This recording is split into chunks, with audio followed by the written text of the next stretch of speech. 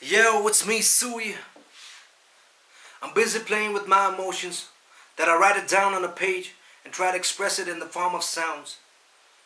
And this time I'm going in without a beat, so I hope you like it and get it what I'm trying to say. Here we go. Sometimes I just sit and think and try to concentrate. Tired to nick about a sink, I think I'm losing this debate. Though we stay humans, but say we from a different race. This caste, creed, and color teach us how to hate.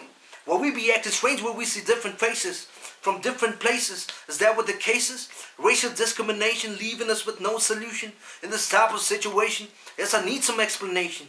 I'm not trying to be a Pied Piper leading a pack that choosing shoes from a rack and give it all right back, cause things be just like that, temporary. But you don't have to worry, cause we way too selfish in this world so blurry. But what about the soldiers that have been protecting our land? They do have family too, but we too dumb to understand, cause we stick to a plan. I recollect those moments when I was a child, everything was going fine, but times change and it's strange. The more you age, the more the pressure increases. Call it a phrase, and you see a part of yourself disappearing in pieces. Peace of mind.